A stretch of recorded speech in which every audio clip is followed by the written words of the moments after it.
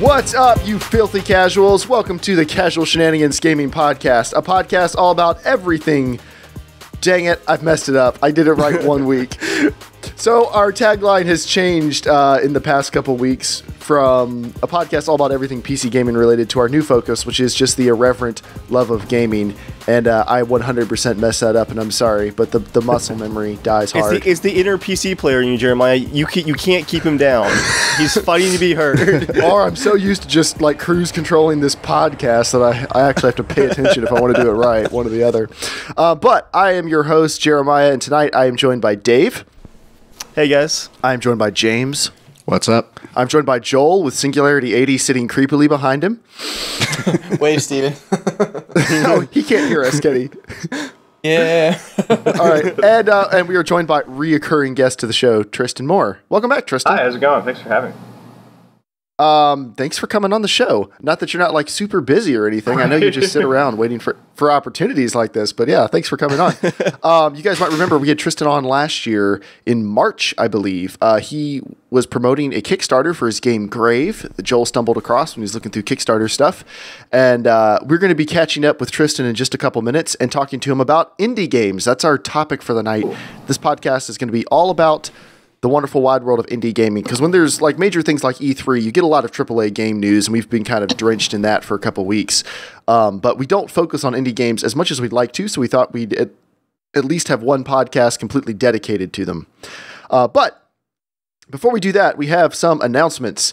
Next Saturday, July 25th, we are having a Grand Theft Auto Online community game night.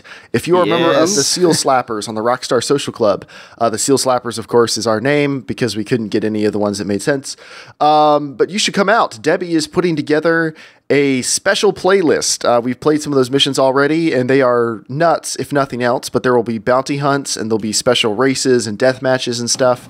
As always, you can find the link to the Seal Slappers in the description of any podcast video or the audio, and there is a link to our Teamspeak server. So it's going to be at 8 p.m. next Saturday, July 25th. Hop into TeamSpeak early. We'll be in there a little bit hanging out, and it's going to be a really awesome time. And for those of you who can't make it, I imagine one of us will be streaming it. We'll probably stream it to the Casual Shenanigans Twitch channel, which we haven't actually done a whole lot with yet, but it'd be a good thing to stream. So if you have any questions, leave us a comment or write into casualshenanigans@gmail.com, and we'll do our best to answer it. And we look forward to seeing you guys next Saturday. Also, a little bit of housekeeping. We want to thank everyone who supports us on Patreon. That has allowed us to grow the podcast and do lots of cool stuff we wouldn't have been able to do otherwise.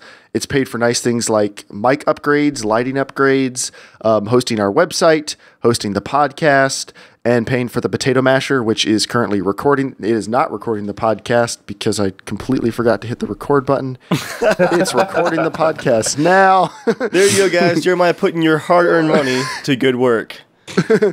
Darian Jones in chat asking, yes, it will be PC only. There's no crossplay compatibility for consoles and PC for GTA 5, which is good because the PC players would be waiting for 10 minutes while the console players tried to load missions.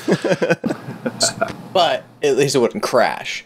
That's true. So there'd be less micro stuttering on the PS4 version, but we'd be able to do like a race in between the console players joining the next race. So everyone, I'm starting a GTA on PS4 next month, so go ahead and start launching it now. All right, but anyway, we want to thank everyone who supports us on Patreon.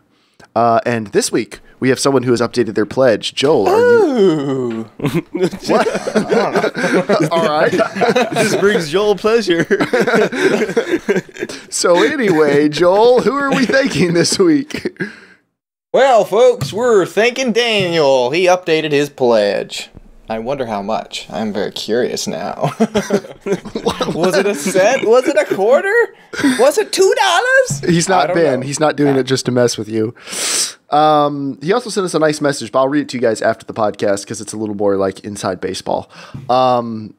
It's secrets that can't be read on the air, but that's our Patreon thank yous. And just give a quick cross-promotional thing for Casual Shenanigans Tech, The first episode released a couple weeks ago. If you don't know what it is, it's Dave and I answering your computer build questions, your tech support questions when they relate to PCs, and then talking about the latest hardware. Going more in depth than we're able to on this podcast without Joel and James completely tuning out. They have not tuned out and texted each other in like 3 weeks, which makes me pretty proud as a host. You some of the other funny? hosts. You want to hear something funny? Sure. I was listening to the tech podcast. Oh no. And you tuned out and started like texting somebody. I did. I tuned out like 10 minutes in, and then went to like text James. I'm like, oh wait, this is not live, and I'm like, I can just pause. I can just pause it. I don't have to escape. Well, Never change, Joel. Never change. But we recorded the second episode. Was it last night, Dave? Yeah, so Joel, he'll be sleeping like really well next week when he has the podcast to listen to, like every night, just like a baby asleep. I'm so glad we can do that for you, Joel. I'm just glad we can provide that for you. Well, Jeremiah's voice is so calming, man. it just actually puts me to sleep. Yeah. All right. It is now time for the main topic, which is Tristan. Hey, Tristan. Hi, how's it going, guys? Thank you for sitting there patiently while we were idiots. When we had you on last year, Yes. you were promoting Grave, which was successfully kickstarted. Yes, it was. And actually, your Kickstarter was one of the more exciting ones to watch because, like, it was relatively unknown when you started doing it, and like for a while, it didn't look like it might get kickstarted. Like, Yeah, it definitely absolutely. picked up steam close to the end. How is it promoting a game that's trying to be kickstarted? Does that take up a huge chunk of your time? I imagine. Yeah, so they always say that you're supposed to like plan to make it your full-time job during the Kickstarter, but I didn't realize that it was also going to kill me during that time.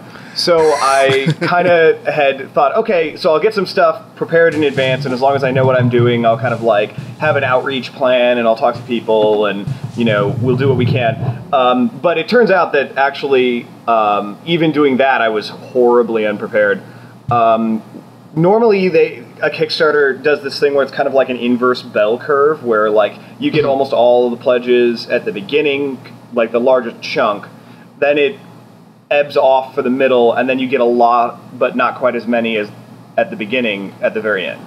And so you can usually tell within the first week, like, if it's going to work or not. And according to that, there's no way that Grave should have been kickstarted at all. But basically what happened was we were just pushing to try to find the right angles on getting coverage. And we ended up doing like this weird thing where we petitioned Markiplier to play the game on YouTube. And well, that was basically like a lot of Kickstarters will ask people to up their pledges at the end to try to help them get there. And I figure that that's kind of like not fair because those people have already pledged. They've already done what they're entitled to get return out of. And so we just said, like, if you want to help this succeed, just like tell Markiplier to play it. And we like kind of sent them his way. And like I think it was Thursday before closing out on Sunday, he played it, and then like everyone on YouTube practically played it. Like, Nice. PewDiePie played it. I know Manga Minx played it. The two best friends played it. I'm probably gonna forget names, but there's just tons of people. Not that I want to like promote your competitors in any way or something, but Yeah, people like PewDiePie are neck and neck competitors there. Yeah, Direct competition. yeah, They got just 1 more million than us. okay. Yeah, no, I mean, I'm sure it's pretty close. Like, you guys, I'm sure had like what 38, 39 million. Yeah. something like Okay. that. Yeah, so if rounding one way or the other, Per week. it's close to that. Yeah. But yeah, so you got like it looked like you got a lot of press kind of right there at the Yeah. end, and then we're able to get it funded, which is awesome. Yeah, Like- it was really like it was really interesting because the game would never have been possible for us to just do on our own. Like, and I can talk a little bit more about how that like kind of segues into the stuff with Reflections as well. Yeah. But yeah, so I mean, basically, we asked for 37,000, which was like what we needed to get things rolling. And as the game has been developing, we sent out a backer build, and we've been keeping everybody up to date. And what we realized is that like we had more ambition with the game than we were originally intending. So the game is taking a little more time. Right now, we're trying to target closer to the end of this year, but I'll keep everybody updated about that. But we wanted to kind of supplement what we were doing by going to our shelf of ideas and finding another thing that we could work on that could we could polish up and get out some revenue, and I had worked on a prototype in 2012 for Reflections. And so we were like, oh, let's polish that up and get it out the door. And of course, that was like me with my bad planning. It took a little bit more effort than I thought. But yeah, so I was like thinking, oh, we made this game. Let's just like give it a couple of weeks and we'll like polish it up. And then I was like, that didn't quite happen that way, but so yeah, I was wondering, like, being a small developer working on a just Kickstarted game, you have to be like, I'm drowning. Oh look, I found more bricks. Like, let's make a second game.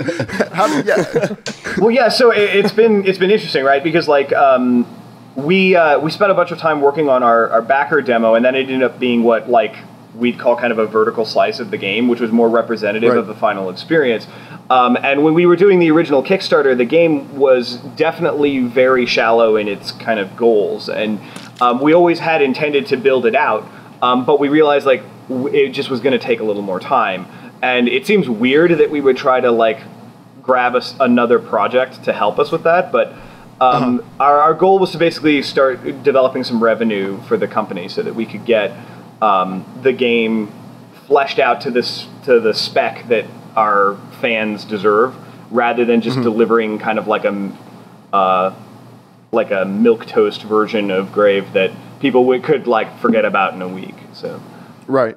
Well, so you were talking about like your role in the Kickstarter. Sure. I think what a lot of people don't realize about indie game developers is like you're not only one of the main developers, but you also during this time are you the only PR guy? Are you the main PR guy? So my wife helps me with PR sometimes, but I'm the one who's like been so embedded at it. So like at this point, I have like a 1-year correspondence course in being a PR guy that's kind of hard to beat. So most of the stuff that we do outreach wise is just me, and like most of the time when I mess up outreach, it's because I just forgot or or something like that, or I did it wrong, or I like forgot to upload a video or something. But yeah, it's been really weird because that's not something that I ever considered part of my core skill set like at all. So but I usually have this idea of just like go big or go home, so I just refuse to fail at things. And that's like, to me, the Kickstarter was kind of an example of that, of like, it really was failing for a little while, and I was like, this is not going to stand, and I did what I needed to do, and for the most part, it worked out. Mm-hmm. Yeah, now, so, how did you get started being a game developer? Like, did you always want to develop indie games, or did you want to work? I know part of the answer to this, but I'm asking for the benefit of the listeners. Right. Did you always want to be an indie game developer, or did it just work out that way, or like was it the right decision at the right time in your life, or how did you end up doing this? So I mean, that's kind of a complicated question. I mean, like I was working at a larger studio before the Grave Kickstarter, and I ended up actually like calling my boss one time and being like, I need to go because I have to do my own thing. And it was like, it was great that he was like really accommodating, because like he's still a good friend and we still like meet up, and I do some help for his studio when I can. But what really happened was it was a desire not necessarily to be indie, but to be able to control my destiny to some degree. For sure, yeah. I think that as we go with the studio and we grow it out, like I don't know how like traditional indie will be forever if things do well, like because we want to make bigger and better games as we go, and I think that like, but the indie mentality to me, like what really defines indie is the desire to build something that is completely our own, and that's what like really. It was almost like a switch got flipped last year, where I was like, I went into the game industry originally because I wanted to like, I had that like childhood dream of being the guy that makes games that I liked, right? like all of us, yeah. Yeah, and so like, and I ended up I worked at THQ for a little while, and that was like kind of miserable.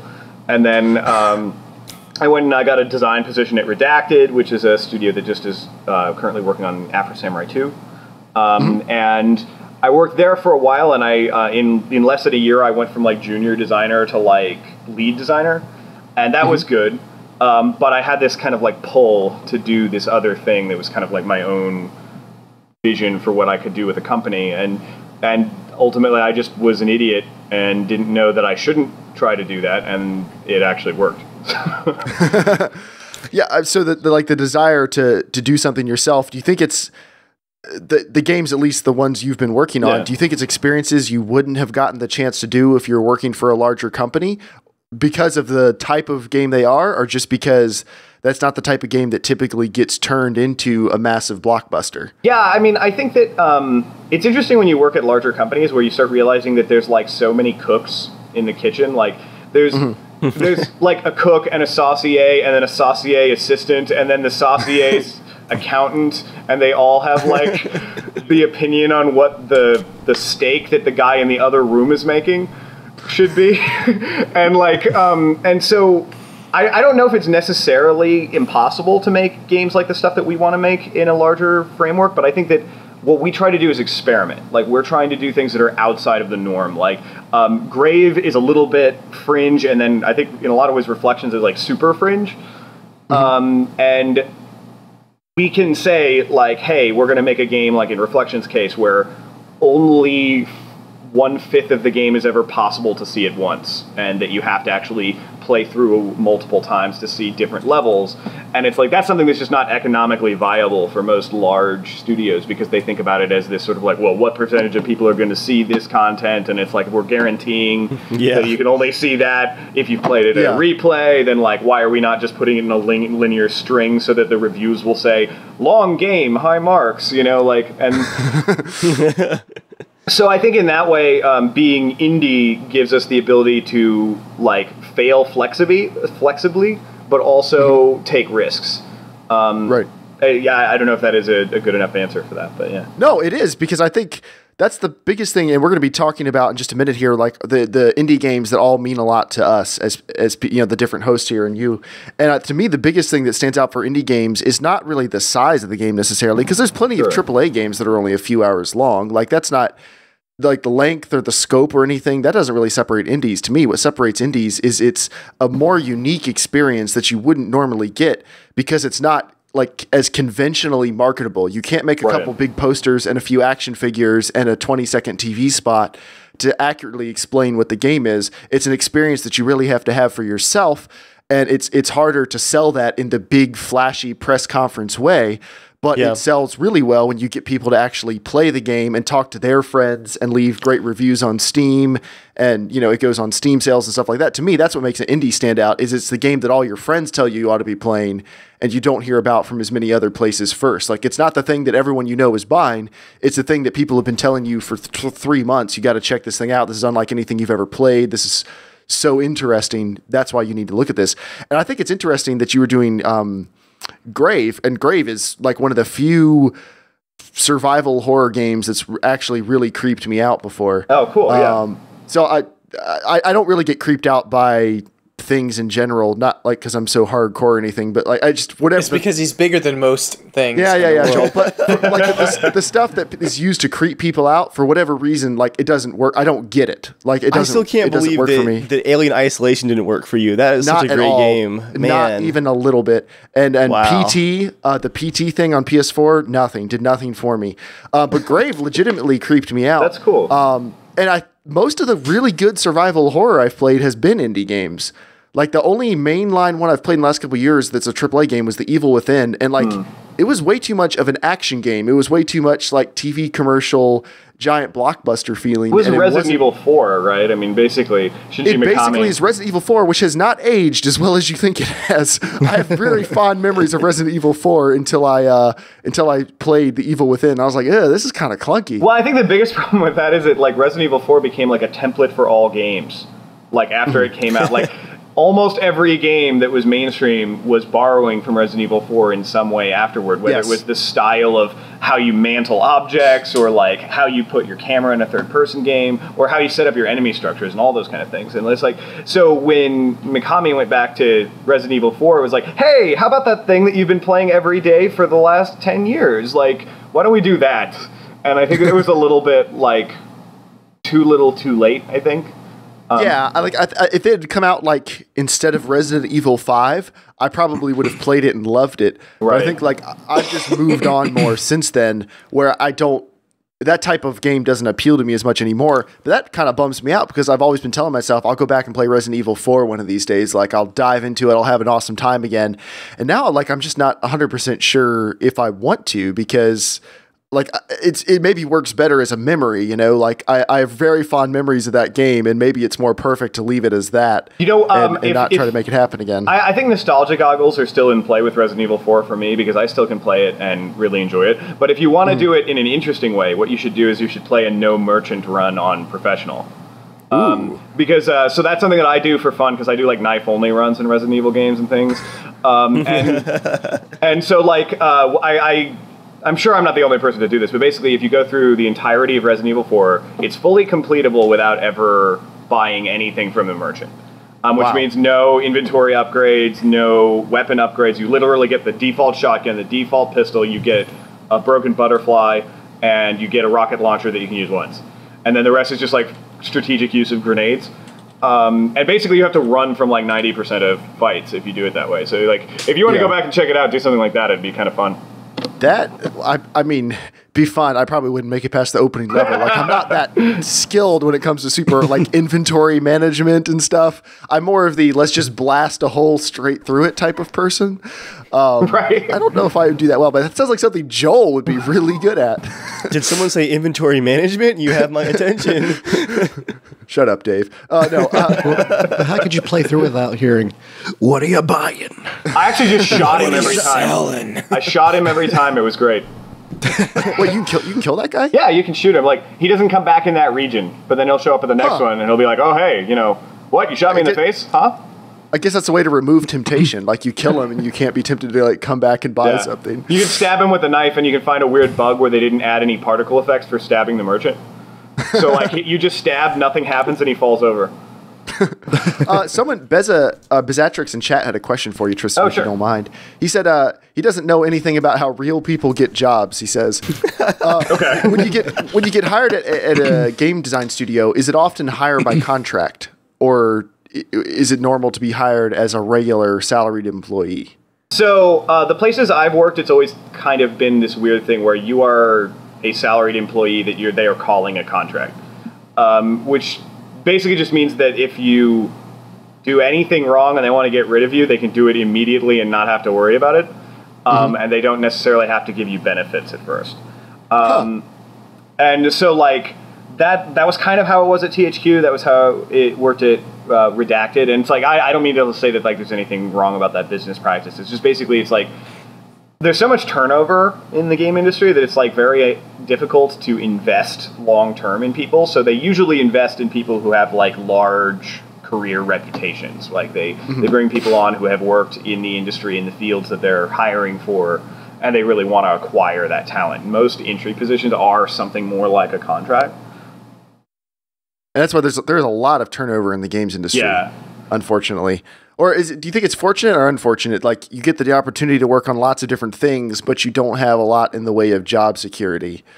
Like, that's sort of difficult to say whether it's fortunate or unfortunate. I mean, like, the film industry is pretty much the same way. And the reason the film industry works that way is because, like, it's a product-driven business, right? And so, like, I don't know that necessarily keeping people jumping from job to job is good for, like, long-term productivity or value. I think that a lot of the studios that can really carve out their niche and stay there are the ones that do the best. But I also kind of understand it, because, like, if you're making Dead Space 8 or whatever and you need tons of people to come on just to work for a short window of time, you don't even really need your full production staff for the final 6 months of development or something. And so, like, it's just kind of, unfortunately, the outcome based on the type of industry it is. Cool. Well, Tristan, we asked you to prepare a list of 2 to 3 indie games. Oh, your camera just went out. Oh, I'm going to hopefully address that. Okay. Oh, and now it's coming back. That was weird. I had a couple questions for him before we... sure. Was there any... I was watching your videos. Both games look really amazing. Oh, thank you. By the way, like, I love the whole kind of explore, do whatever you want. Right. I mean, that's, that makes games like Gone Home and stuff like that really good, is that you're kind of, like, getting into the world. And I I'm really excited to see where Reflections goes in that regard. But Grave got my attention because of the music. Are you at all a Fallout fan? Yeah, actually, not as much as you might think, because a lot of people have made references to Fallout more than I think were actually intended.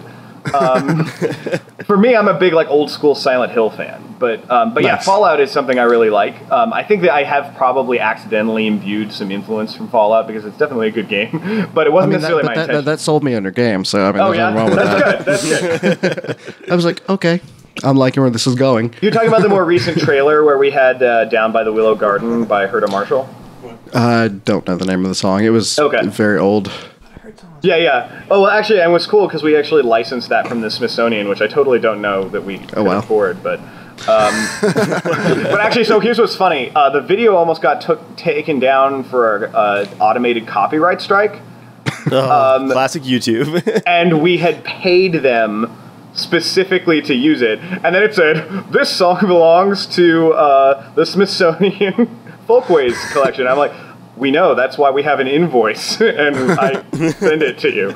But yeah, so no, that I think that for me, music is one of those unsung heroes of gaming, where it's Quentin Tarantino was the guy who for me really made music, popular music and cultural music, part of films.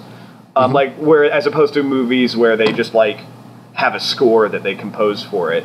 And I think that I would like that to be an element of what we do in our games, is using music that feels like cultural music or representative of the times kind of music, rather than just being oh, look, there's an orchestral score. And so I'm glad that you like that part. The other thing, you were talking about cooks in the kitchen. I think that's, with the bigger studios, I think having cooks in the kitchen means that you are having to take very, very calculated risk. Sure. You only have certain parameters. I'm imagining that we can push it this far, this far, but you can't really push any boundaries. But with indie games, you're taking a risk with doing a melancholy feel or doing something like that. But in your mind, I imagine it's going to work, but you have no one to tell you it's not going to work. So then when you actually get to see it work, it's told you. Yeah, no, and actually, it's funny. So the biggest thing that I notice is the problem that I've seen with the too many cooks thing is not necessarily. Well, it's two things. One of them is it's herd mentality. It's ultimately nobody's good ideas come out unless 7 out of 10 people all agree with it. And a lot of times those are the ideas that you already know are kind of lukewarm because everybody can all get behind it already. Yeah. But then the other thing is when you have somebody who is in the top chef who doesn't know anything about video games or something. And I won't say any specific details, but there was a time where I was working on a kart racing game, and they were telling me, all right, we need this game to play exactly like Mario Kart, but with all of the physics of Forza. Wait, so play nothing like Mario Kart. Right, and I was trying to explain how you can't say that one thing is a thing that is not that thing, and then it becomes this whole esoteric Schrodinger's game design where it's it can't be both things, or maybe it can. But throw in police chases too. What if Star Fox was a chessboard? Yeah, actually, it was funny. One time I had somebody who actually gave me a compliment on that project where they were this idea of pressing a button to drift is this really novel mechanic, and I think that's a cool idea. I just don't know if it will work. And I was like, what? We implemented a basic feature of Mario Kart. Okay, cool. Yeah, but Forza doesn't have a press to drift button. Oh, wait, no, that's the handbrake. Yeah, I guess that's true. Technically, every car has a press to drift button, but it has a probability of success. Kids, don't try that in real life. I had a friend who thought he was being funny, and he yanked his buddy's handbrake, driving down the road at highway speed, because he thought it was just going to lock the wheels and be funny. And it did lock the wheels, and they rolled the car over. So, whoa, yeah, stick to Mario Kart. That turned dark. Sorry, and podcast momentum crash. It's a prank, bro. It's a prank. Yeah, that's the thing I love about indie games is that the risk that you can take. I mean, of course, any game's a risk because it can fail. But when you have developers that are actually pouring their heart into games. The type of games that they put out are generally, you can feel it when you're playing it. I totally agree with they that. can recreate experiences that other games can't. Like you see a lot of 2D games now as indie games, which for me growing up in the 80s and 90s, 2D games are great, but they're not exactly like I guess financially viable. Right. But when an indie developer does it, it's an amazing experience and a great throwback too. Yeah, totally. I think it with 2D games, it's kind of funny because we had the whole graphics arms race that kind of happened when the PlayStation 1 came out, where it suddenly became really unattractive to make a 2D game, and it's that's how markets tend to move. But there's always the people who go back and they play their NES games, and I really feel like the initial burst in 2008 of all the indies was based around that kind of realization that something could be done on a smaller scope now that didn't used to be. Yeah. And now let's talk about, Tristan. Yeah. 2 to 3 indie games that are significant or important to you, and we're all going to answer this. And why are they games that you don't think would have been made by a large studio? Why were they especially suited to be developed by a smaller team? Yeah, I mean, so I had 3 that I thought were good choices, and 2 of them were a little bit similar. But one of them is Braid. Then my other 2 were Dear Esther and The Stanley Parable. Okay. And so, the thing I think was really interesting about all 3 of those games is that, well, first of all, they were heavily auteur designed in one way or another. They were based on a very strong vision from a small number, or in a lot of cases, just one individual. And Braid, I think, was it's pretty seminal at this point because it's so important to the indie community in general. Right. But I think that Jonathan Blow is a really remarkable thinker, and he's been hugely influential in developing my design aesthetic because I've listened to everything that he's ever said, and I really love his approach to games as kind of a cohesive whole. I think that his games have too much design direction to be made by a committee of people. And I think they're too focused. Yeah, they're too specific. They're not catering to the Call of Duty crowd, and they're not trying to throw in elements of things like Mario just because people like coins or something like that. And I think that James Jonathan Blow. Yeah, not that there's anything wrong with that. But yeah, I think that he was really the first one to say that you can take a game design and make it better by not doing the same things that other people do while still borrowing from the succession line of games that have led up to this point. And then Dear Esther for me is this really interesting experience of what happens when something can't be done with a movie and it can't be done entirely without being in a physical space. And to me, Dear Esther is almost like urban exploration or cave diving the game. And I think that was a really unique experience just because it's proving that there's a certain amount of interactivity that would not be... It's almost like Half-Life 2 minus, right? If you just look at what Dear Esther is, it's they took how Half-Life 2 worked, and this is kind of literally what they did too. But and then they just removed the combat elements and the puzzle elements and the Ravenholm elements and just had this exploratory run.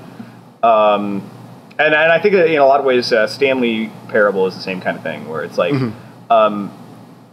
Stanley Parable has some of the problems that Reflections would have trying to pitch it to a publisher is really a game that's fairly short in one playthrough, but there's tons of different possible variations of that story that can happen just by playing over and over and over again. And I think that it takes all types of games to a degree to really make a vivid gaming ecosystem. And I think that for me, those games all do things that are daring in their own ways that people wouldn't necessarily trust until it had been done. Okay. Stanley Parable had some great writing in it too. Yeah, it was just, the whole fun. Yeah, the whole Masters of the Universe. I'm sorry, not Masters of the Universe. What is the name of that movie? There's oh shoot. Well, anyway, Great British narration. Hitchhiker's Guide to the Galaxy. Yes, that was Hitchhiker's Guide to the Galaxy. Okay, yeah. Joel, what are your indie games that are important and special to you? Oh, I hold these very close to my chest. Well, all right. I love. Here they are. I really love Dear Esther. That was definitely one of my favorite games. Honestly, I love stuff like that. It felt like being in a movie in a way, just like being like a kid walking around an island alone, but not in a horrible disaster experience. Did you do that as a kid? Reminds me of being a kid when my parents would just drop me off at a tropical island and go, bye, Joel. They just go off on the boat. No, I love that. Absolutely love Journey. That game kind of blew my mind. That game was very much an emotional experience actually for me, like playing the game. It was really touching. And yes, they used the controls really well. They did a lot. Can I change my answer to that? I want to change my anser to that. Yes, especially the ending of Journey. That was really, really unique and something I've not finished yet, so I won't say anything. But it was one of those games where I was sitting there playing the game, and my wife was watching. And we were like, "That was an extremely unique experience. Like that was awesome." I was just kind of blown away for several hours after. And I'm excited to play it again on the PS4 when it comes out. So, and then last is Limbo. That game was awesome. I loved every second of that game. The first spider, like there's a little part where you get past a spider, and then there's a little twist there, and I was just like, "What? What?" And it just like freaked me out, and I just loved it. And the ending was just like, "What the crap?" So yeah, I love the atmosphere. I like atmospheric games. I've got two games. My first one is FTL. I love sci-fi stuff, so FTL instantly jumped out to me for that. And then I also love the music. So even on like the main menu screen, I already knew I was probably going to like this game. But for me, FTL is cool because it's so hard, but it gives you enough of a lifeline that you feel like you will do better next time. You might do better next time, but like 0.5% better. You only get better by dying hundreds and hundreds of times in that game before, like, it took me 45, 50 hours before I was at the point where I felt like I could reliably beat it almost every playthrough. And which is like very rare that I would stick with any game that long, much less a game that I hadn't actually been able to beat. Like there's so many failed tries doing it. FTL to me is one of the weirdest indie games I've ever played, and the fact that it's so difficult, and normally I don't stick with games that are super difficult because I like rewarding experiences. And I normally just don't stay to suffer. But I really did. Like, it was totally worth it for that game. And I like that suffering. Yeah, that's right, Joel. And it was so awesome. And then in the same vein, my second pick is Spin Tires. Spin Tires is a game that could only exist as an indie game. Like, a lot of games don't have a lot of story and they're a sandbox. Spin Tires has literally zero story. There's no story. They just say, hey, you're a logger. Go pick up the logs and bring them back. Like, that's literally it. Here's a couple different trucks. You can find a few more. You can, you can unlock a few things. That's it. There's 4 maps. Go drive in the mud. I feel like it's just like you're a Russian trucker that doesn't believe in insurance. Like, go do what you want. That's but like, Dave's backstory. It's such a simple setup. Not that the game was simple. Like, a ton of work went into the game. But the setup is so simple. They just dump you in and you just figure it out. Like, they don't tell you. Yeah. They don't give you a hand-holding tutorial where it's like, this is the type of mud you'll sink in. This you can drive on. Don't ford the rivers. They just go, here's a truck. You can't see any of the map. The logs are generally over there. Go figure it out. And like, you'll spend 3 hours dragging this giant load of logs through a stream, cursing everything you know, like every name you've ever heard, desperately trying to get the logs back. Just the feeling of dropping a couple logs off in a clearing is like the most rewarding thing ever in that game. We've had one section. Yeah. I know. I heard what I said. Just finally got it. I heard what I said. Dropping some logs. I was laughing just at, the feeling of dropping a couple logs. No one go camping with Jeremiah. I stand by my statement, but I mean, there's one where me, Dave, and Chris were trying to get some logs through, and we're in a river, and like I don't know who was the big truck. I think I might have had like the large truck, and Dave is like pulling me at the front, and Chris is ramming into me from the back. Joel, try to keep yourself contained. And they're like, it's like this. That sounds a little wrong. It is, yeah. That's why Joel's losing it, is because he can't be an adult for 5 straight minutes. Let's not forget though, Jeremiah. In that first go of it, dump the log in the forest. Weren't your exact? It's not my fault. What are your exact words, Jeremiah? Like, we've got to create a winch train. And then Chris was like, it's everyone's dream.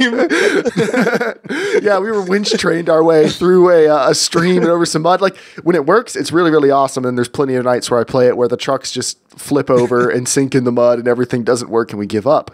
I really would like them to add a save functionality to that game. That would make that game a little more, like, I'd play it more if I could save in the middle of it. But yeah, it's a really awesome game, and definitely you would never get that experience from a major game just because you can't, like, how do you market that game? You'd never be able to pitch that to an investor. Like, what's this game about? You pick up logs. Dropping logs in the forest. It's like, right, well, what's the story?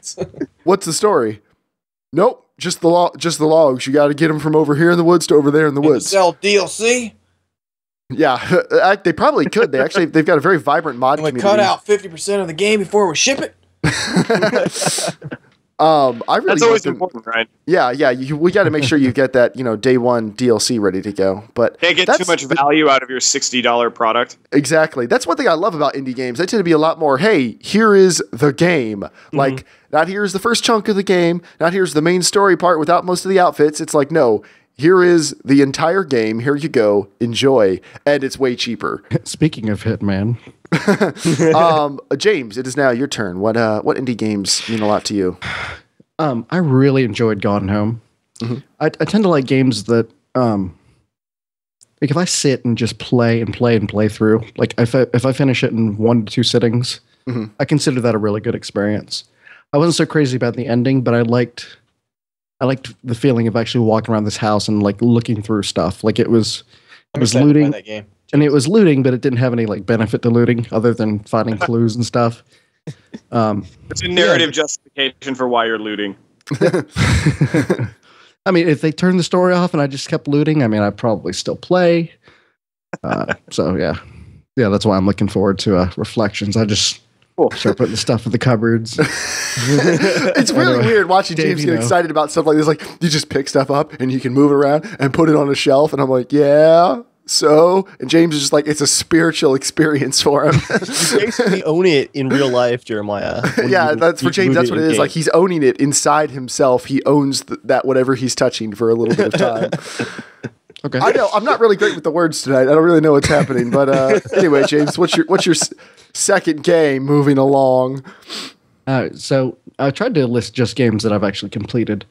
Like I loved Limbo, and I loved what I did play of. Like I didn't completely finish Stanley Parable, but that was fun from what I did play. But SteamWorld Dig, which is kind of it was one of those freebies on PS4, and it was just something that I just sat down like, oh, this is kind of addicting. And then like 6 hours later, like I just sat and played. It was amazing. And that's definitely something that that kind of game is just something that a big studio couldn't. Why couldn't they? Why wouldn't they do it? I mean, it was just a little 2D digging game. And so you get to upgrade your characters and stuff like that, and you get, different skill points and stuff. But it's just.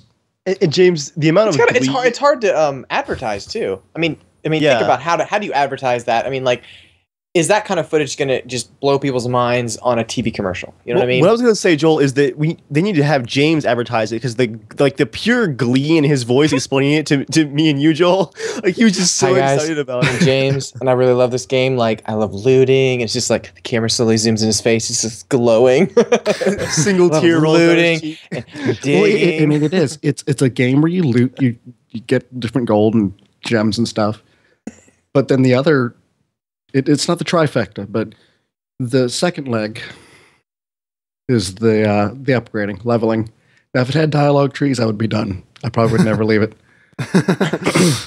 And then my last one is, again, another throwback to like the 2D cave story. I really enjoyed that.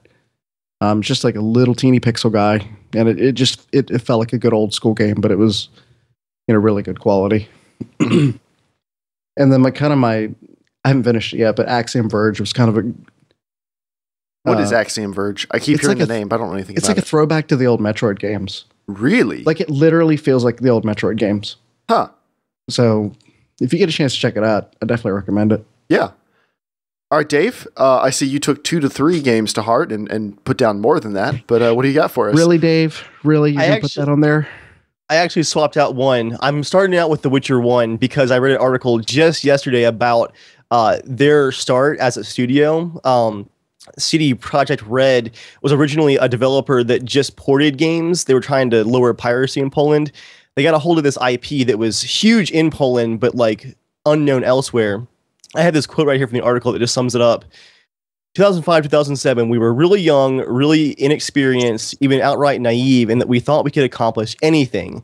What's more, we actually believed we had the know-how to do it. In hindsight, I honestly have to say that we were wrong. So he's being really hard on himself there, but to see the studio that, I mean, honestly, the first Witcher is definitely an indie game. It has that rough, like, no offense to Dark Souls, like a Dark Souls 1, like uniqueness, but also like kind of roughness to it. But to have this entire trilogy spawn out of it, and you can't say that they're a indie studio anymore, I don't think. Mm-hmm. Definitely not. They're probably going to have like the game of the year this year. Well, I guess it's a big year, Fallout 4. And it's a tough year. Yeah, and Battlefront and everything. It's a tough year. They have a contender for game of the year. Like Witcher 3 will definitely be up there. That's huge to do that in only 3 games. I mean, that's pretty amazing. And this is actually one of the first, what I consider indie games that I ever got a hold of. And it was thanks to Steam. I got The Witcher 1 for like $5 on a Christmas sale in 2010. Would have never played it if it wasn't that cheap. And also, it was on the, the Neverwinter Nights engine. So I was able to actually play it on my laptop at the time. But that's just a really neat story to have an entire series grow out of an indie game like that. And for me, it got me into the books and all too. Second for me would be City Skylines, and this is kind of like the indie game like victory flag waiver here. They did what EA couldn't in like every possible good way with the mod support, the community interaction, the scope of the game, the post-launch support, the marketing. Like City Skylines is like what everyone was hoping that SimCity was going to be. And now, do they count as an indie studio though, or just a slightly smaller major studio? Because there's still only 13 people working on the game. Really? Oh, I thought it was more than that. No, they're playing like a expansion pack for sometime next year. But they're playing like a continuation of the mod support and stuff like that alongside of it. But it's still just 13 people published by Paradox. Yeah, that's amazing. They pulled that off with 13 people then. Yeah. And wait, is that 13 people in their entire studio or just that section of their studio? Paradox has quite a few games now. Paradox is the publisher, yeah. Their development studio is only 13 people, and it's just like this is their first, I think, launched game was City Skylines. So that's an interesting question, though. Is it still indie if you have a publisher? I mean, how do you define indie? You're a real indie developer. How do you define that? For me, I mean, I guess it's weird, right? Because like Epic Games is independent, like they're not owned by anyone, but then they also like get publishers for their games, and they're also pretty AAA. Like for me, I think it's kind of hard to like quibble about which things are indie and which things aren't, because I think that a lot of like more togetherness is a better thing rather than trying to be like elitist about it. Right. So like I think that a lot of times when somebody has a publisher, it doesn't feel indie to people though. And I don't know if you guys feel the same way at all. I don't know that that's necessarily how I feel, but I think a lot of people have said that to me before. So I don't know if that's a distinction a lot of people make. It's tough because indie games have really just exploded in growth over the last few years. Like maybe when Epic Games was just Epic Games and they didn't have 500 other studios out there, maybe they would be considered indie. But I mean, even City Skylines aiming for their Steam release, they were projecting like a few 100,000 lifetime sales. That was going to be plenty for their 13-man studio. And then they sold like, what was it? It was 1 million in 2 weeks, I think. It was insane. I think most of them were from watching your review. This is the best thing ever. You can create your own buildings to create on your own terrains to create your own cities on top of. It's just a big mixing bowl of creativity. It's beautiful. Speaking of beautiful, Dave, what is your third choice? The Vanishing of Ethan Carter, both for what a giant surprise. Dave picks that game. The game that more people should have been talking about last year, but weren't. Yeah, I'll agree with you there. for a game with absolutely stunning visuals, once again developed by a small team from Poland. Keep it up, Poland. We appreciate you. And then I really enjoyed the story. There was a lot of controversy, maybe not a lot, but some controversy over the ending. But I enjoyed the journey and the ending. And even only getting about 8 hours of gameplay out of the game, I don't think I'll ever replay it. But I really appreciated the experience. It was one of my highlights last year. Considering it's a 3-hour game, you got 8 hours of it. Yeah, I was gonna say 8 hours seems a little steep to me, but sure, whatever. I think the average was How much did you stop and look at the textures? A lot. I would definitely say the story was the weakest part of that game for me. That doesn't mean it was bad, but the rest of the game was so amazing. For me, the story was just a way to move from one section to the other. For me, the real part of that game was just wandering around looking at everything, how beautiful everything was, like how every part of the game had such detail in the art design. You know, they don't just throw text up on screen, like it flowed and floated and danced through the screen. Yeah. And like all the particle effects off things you were supposed to look at. Like it had a level to detail that games with budgets of, tens of millions of dollars don't have on some things. And then, of course, it was gorgeous. It's one of the best looking games I've ever played. But for me, the story, it was there, but like I didn't really, the whole supernatural murder mystery thing for me is like a little played out. But the world was so amazing that I really enjoyed it. And Dave, what's your last one?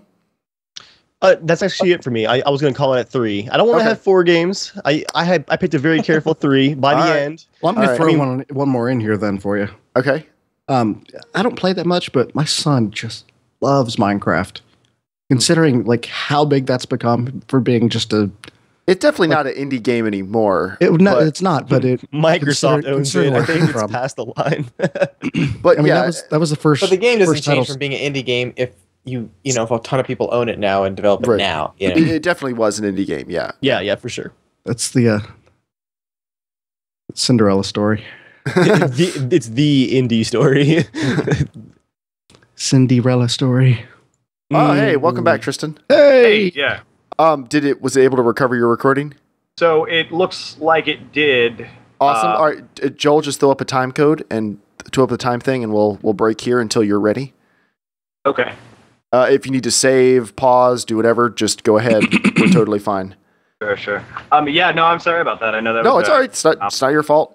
It's Microsoft's fault.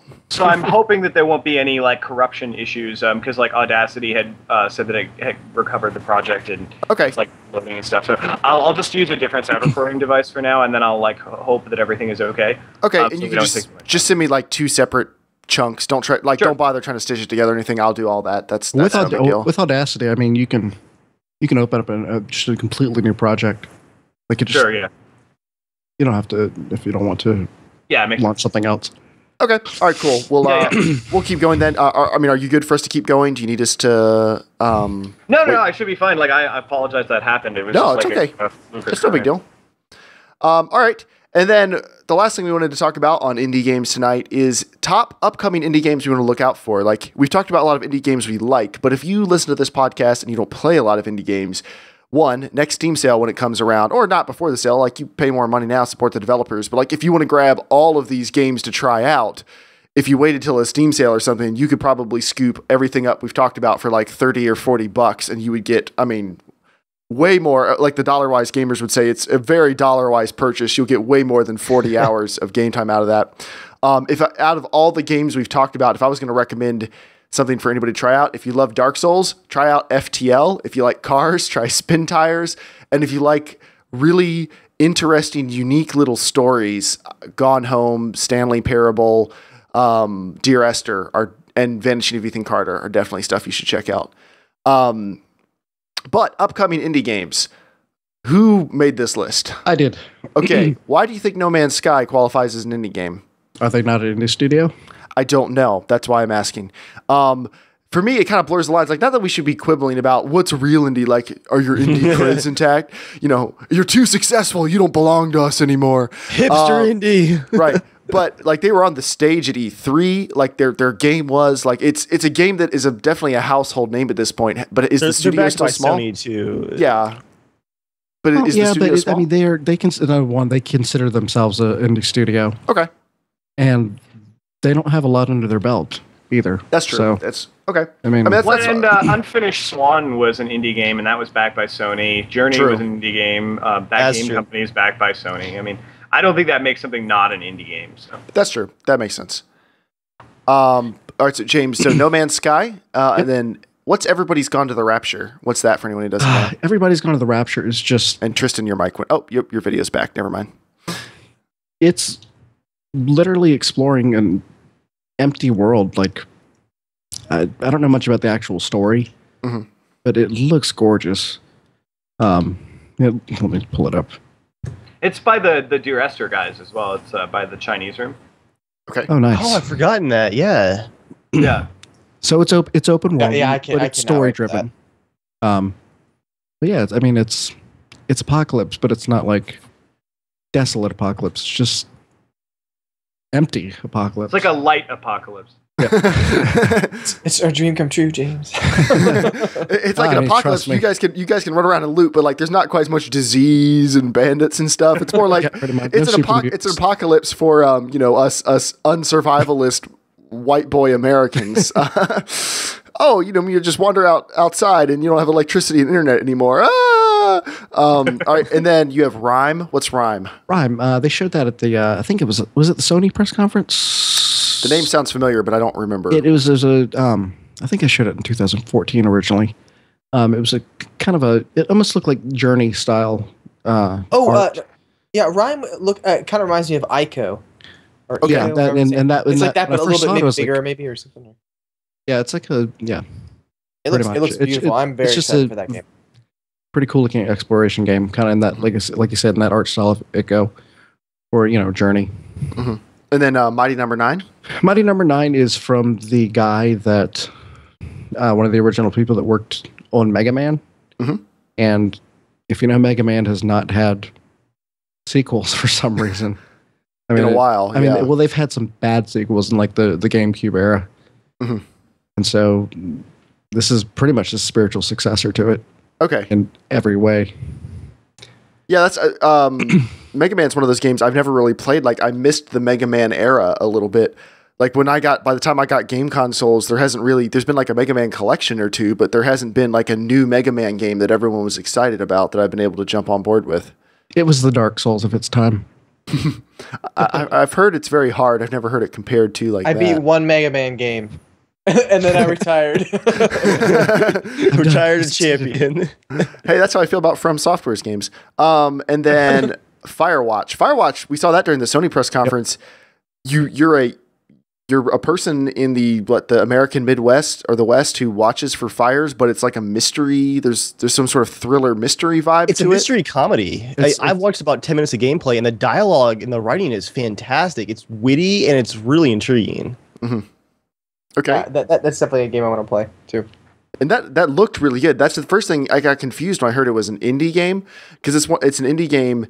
I like that we're starting to get to the point where you don't have to look at indie games and go, oh well. The graphics aren't very good. Like whatever. But it must be an indie game. But like, there's plenty of indie games where like, no, like the only thing making them indie is it's a smaller group of people doing it without as much money and without as much support. Like, it looks just as good as anything else they showed off there. Like it perfectly matched in. I don't know how long the game's going to be, but it didn't feel like. And would you say, Tristan, is the Unity engine to thank for a lot of stuff like that? I don't know if Firewatch is using that, but I know you use the Unity engine for Grave, and the Unity engine is like the darling of developers right now, it feels like, or smaller developers.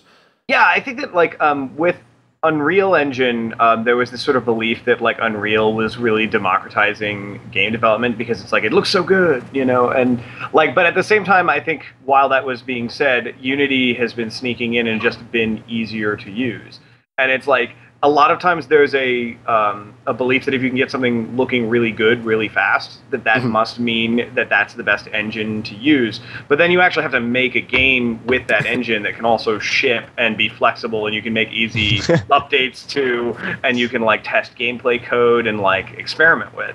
And Unity really like runs circles around even the newest Unreal in that regard. And I think that once people get an idea of how to use Unity, then they can do some really cool stuff with it. Like, I know a lot of people didn't expect Grave to have been made in Unity because it's decently good looking, you know. I think it looks gorgeous, honestly. Oh, thank you. Yeah, it doesn't look like a quote unquote indie game. Like it looks like it could be a quote unquote regular game that came out like sometime in the past couple years. Like the lines are definitely blurring. Speaking of Unity, I couldn't believe, I didn't even know until 2 weeks after I bought the game that Cities Skylines is built on Unity. Like that's a flexible engine. Yeah, it's really impressive. Actually, sorry, go ahead. No, go ahead. Yeah, you go ahead. I was going to say, so like, I think that there's a lot of kind of weirdness in when people think about game engines sometimes, because like, Unity is like a graphics rendering system and not a ton of other stuff. I mean, it's a really simple to use tool set and it uses like C# for programming and all that kind of stuff. But like Unity is just like a framework that ends up being whatever game you make. And so far in all the experience that I've had with it, it doesn't really require you to go in any specific branches. Like you can make games like Minecraft in Unity. You can make games like Call of Duty in Unity. You can make City Skylines. You can make Slender the Arrival, you could make Dear Esther. You know, you can do any of those things. Yeah, there's really no rhyme or reason. Like yeah, when you see the type of games, it's like you see the little 2D platformer, then you see like something really like graphically intense. Right, and a lot of times why people think that like, so when people say things like Unreal is like a shooter engine, what they really mean is that the Unreal license comes with starter packages of their previous Unreal games. And so a lot of times when you play even a AAA game where you think like, oh wow, you know, they really did a good job of emulating Gears of War. It's like that's because they have all the code for Gears of War. Like it's it is Gears of War. Yeah, it's bordering on a mod made by a AAA company, and it's like, and now that games are getting genuinely easier to make, you see things like Unity pop up where you just don't have any specific requirements that make it have to be one thing or another. And I think that's super awesome. Mm-hmm. And then the other two games you have on the list are Cuphead and Salt and Sanctuary. What's Salt and Sanctuary? I didn't put Salt and Sanctuary. Who put that on there? I did. What is Salt and Sanctuary? I've never heard of that. I'm not actually sure when it comes out. I think it might be later this year, but I saw it at on a channel that's Dark Souls related. It's like a 2D Dark Souls. Like there's actually bonfires and stuff like that. It's got like kind of hardcore combat and stuff, but it looks really interesting. And because of that, it was the guy who was talking about it, you know, is obviously a huge Dark Souls fan, but it looked really, really fun. Just the combat kind of reminded me of I don't know, almost like Street Fighter, but like with swords and stuff. Like I don't know, it had like, it wasn't a super 3D 2D game, like side scroller game. It was more of like the Super NES games. But it looked really awesome. But just like, you know, you have to make it from one bonfire to the next and stuff. So it's definitely like a love letter to that game. So cool. I don't know too much about it. I've seen a little bit of clips of it, but it looks really fun. Cool. And Cuphead, of course, looks just gorgeous. I mean, even for being it looks that's the Popeye looking game, that right? Really like old Mickey Mouse looking. That's doing it a disservice to describe it that way. But yeah, it looks like Steamboat Willie as a game. And I remember we saw that during the show. We were all sitting there going like, what is this? And this looks really cool. Like, why do I feel connected to it? I have no idea what it is, but I want to play it as soon as it comes out. Like I don't know anything about it. But now it's time for the news. News time! As we normally do. I filled in for you last week, Joel. Yeah, James did a really good job, Joel. If you haven't listened to James do the news time thing, he did awesome. I need to listen to that. You didn't already listen to the podcast. Thanks, you ditcher. Well, the thing is, I did, but somehow I missed that part. I don't know. The thing is, I did. I just didn't listen to most of it because the news is like not very far into the show. Anyway, so Joel, what's your news item for this week? Steven actually, we were just talking about it earlier. I've been so crazy today. So many things I've had to do. Wait, how did Steven get up to date on game news while he was driving 12 hours to your house? Like literally a minute before we got here. I heard about this earlier. Apparently it's just a rumor. It was picked up on Kotaku. No, I've read it too. Yeah. I've read it too. But Batman apparently won't be patched until September, and I guess out again to buy. And I'm like, holy crap. I mean, how big does a patch have to be before it's considered like prosthetic surgery? I mean, it's one thing to like patch up a wound. I mean, I feel like they're having to like go and like redo a lot of stuff. Yeah, I don't even patch is good word for it. This whole thing is just it really just makes me angry.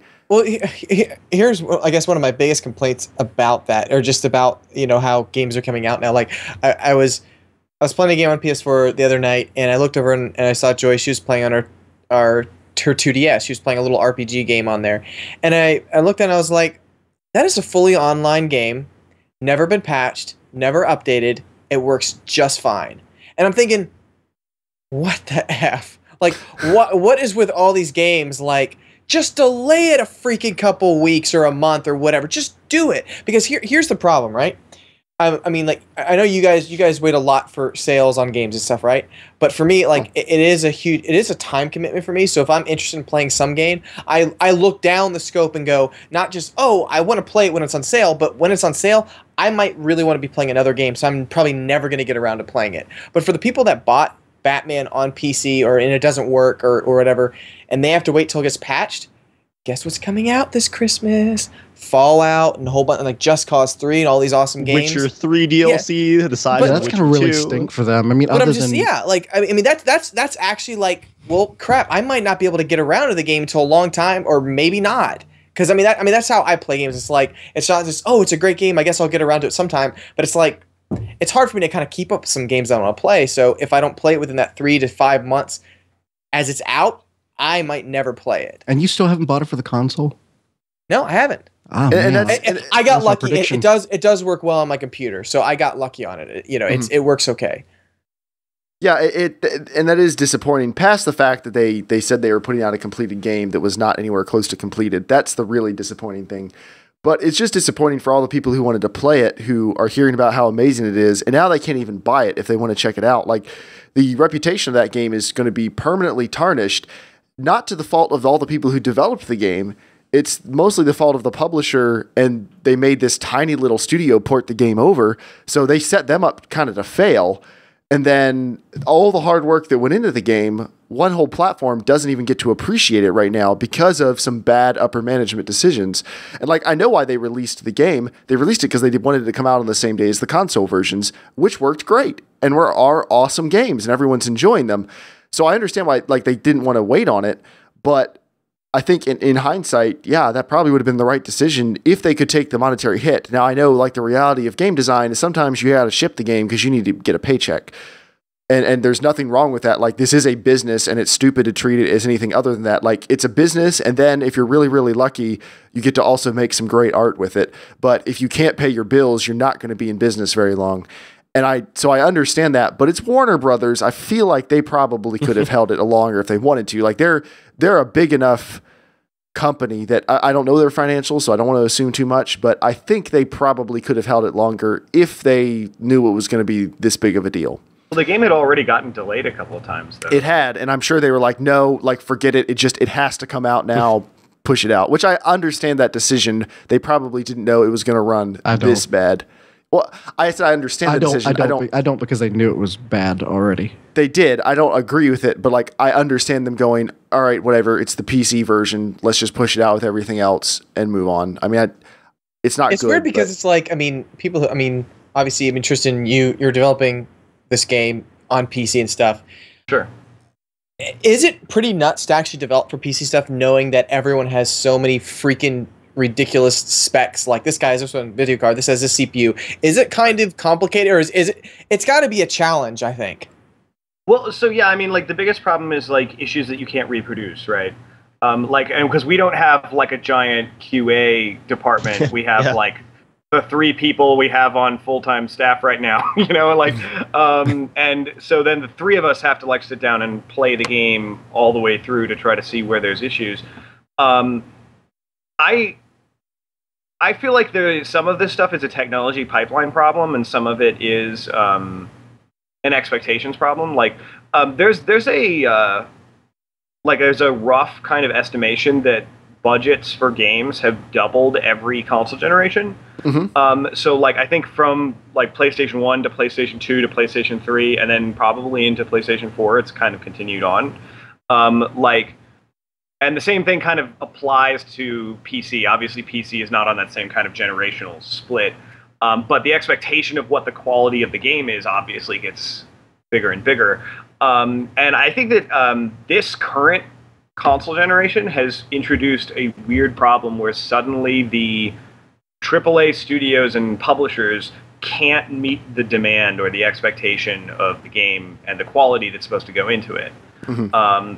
We saw that with Assassin's Creed Unity. Obviously, that one was really bad, and it was bad on all platforms. And then Batman was bad on PC, so bad that it is permanently tarnishing their reputation. And it's like, and I think that like the problem is that the game industry doesn't actually change until things are wrong. Like, and I think that they're finally realizing now that their expectation of like, oh, just set a deadline and tell the developer to meet it, and then if they don't meet it, just fire the developer, is like not solving a structural problem. Like, SimCity was bad because they were told to set up all this DRM stuff and all this server stuff that they weren't necessarily really super equipped to do. I mean, like, Maxis was not necessarily known for making massively multiplayer online games.